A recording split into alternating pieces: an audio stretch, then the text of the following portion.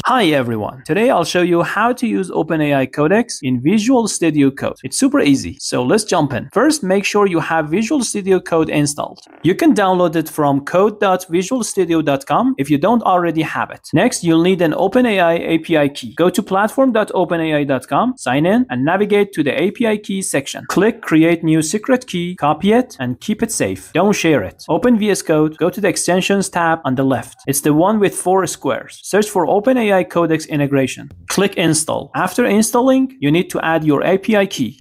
Go to your VS Code settings, search for OpenAI, and paste your API key into the Codex extension settings. Or, for better security, set it as an environment variable.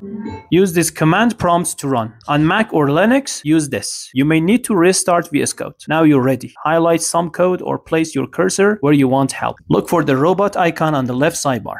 Click it and choose Chatbot to ask questions for continue writing to generate code. For example, type create a Python function and Codex will suggest code right in VS Code. That's it. In just a couple of minutes, you've set up OpenAI Codex to boost your coding. Try it out and let me know how it goes. Thanks for watching and happy coding. Like and subscribe for more videos. See you next time.